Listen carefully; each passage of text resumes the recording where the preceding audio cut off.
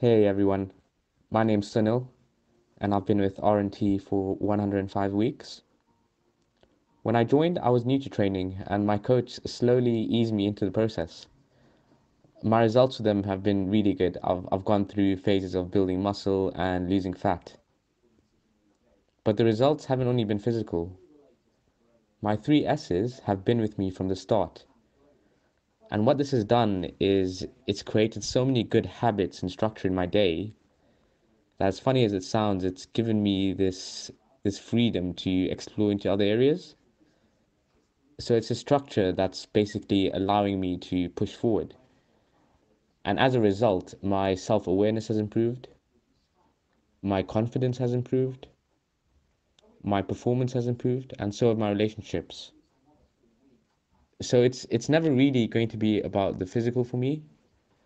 I see bodybuilding as something as a personal development tool. I've personally learned so many life lessons from my journey. Like it's okay if you fail. I failed every day in the gym, but I ended up coming back stronger. I now value my time and energy.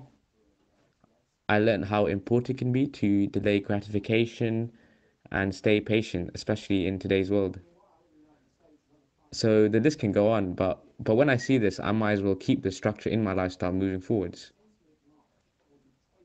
So for me, the physical is a vehicle because once you take care of the physical, you take control, and this allows you to give it the capacity to push forward.